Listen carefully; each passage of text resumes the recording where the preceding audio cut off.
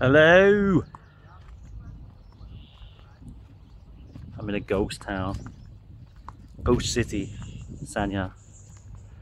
So from my last video, you saw that I got yellow coded on Wednesday, and that's when sort of things, the shit hit the pan, as we say.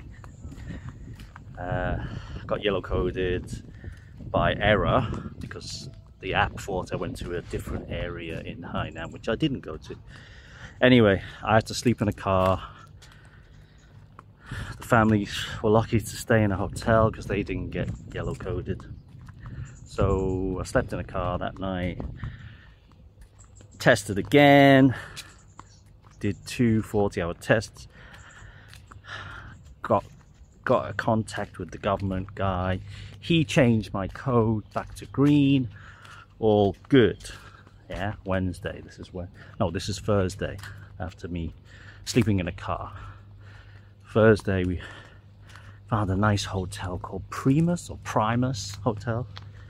Get to the hotel, we noticed half the building had been closed off, and we asked the security guards why, and they said these people have red codes and they've been put in this hotel for quarantine. So we were like, right, we're not booking into, we want our money back for this hotel because obviously we're not going to stay there. Then we find a hotel that we stayed in before called the Wingate. Nice pool, nice breakfast, blah blah blah, nice rooms. We go back. As we're going back to that hotel, we hear the news that things are starting to get worse in Sanya, and that, you know, areas are starting to be closed down. Eventually, now it's Sunday, and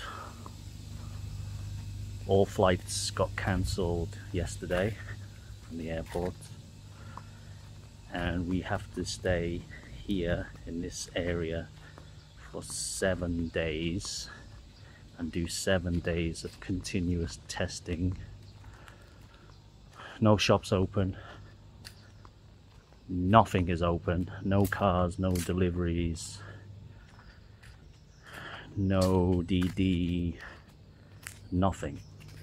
Just the hotel, pool's closed.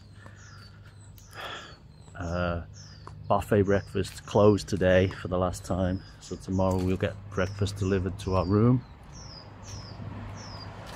We came to Sanya to escape the virus in Chengdu, and now there are thousands and thousands of people stuck in Sanya.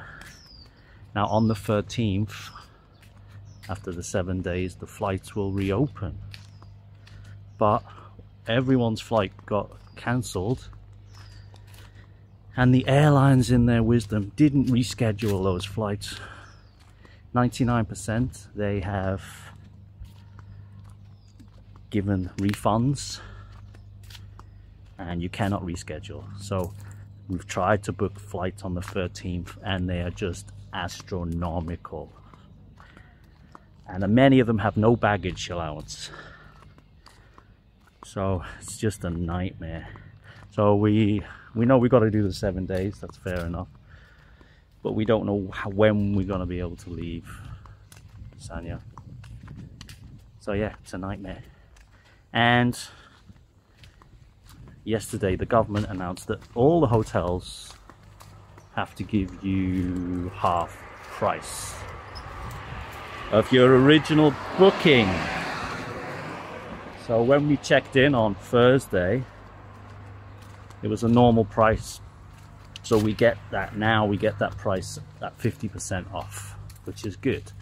But a lot of the hotels where people had to come back from the airport yesterday have upped their prices. They've doubled their prices. So those poor travelers are still paying the same price. They're not getting that discounted price. So it's just a nightmare. Luckily, I can walk out of my hotel, but as you can see, There's no one around. Someone's playing music there. So yeah, the nightmare continues.